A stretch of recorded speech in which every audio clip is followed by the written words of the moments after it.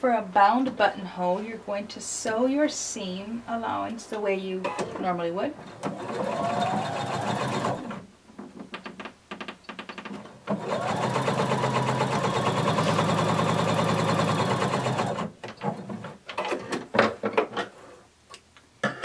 And what you would do is you're going to, in essence, bind this inside of your binding.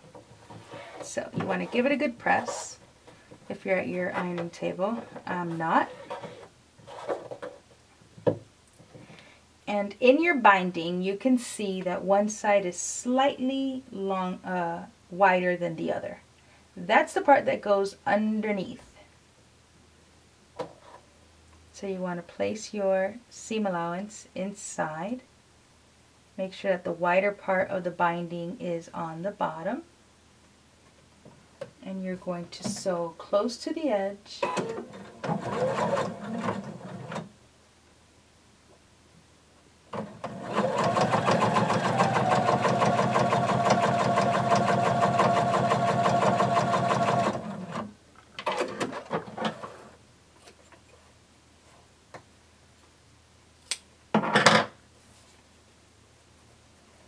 Creating a bound seam.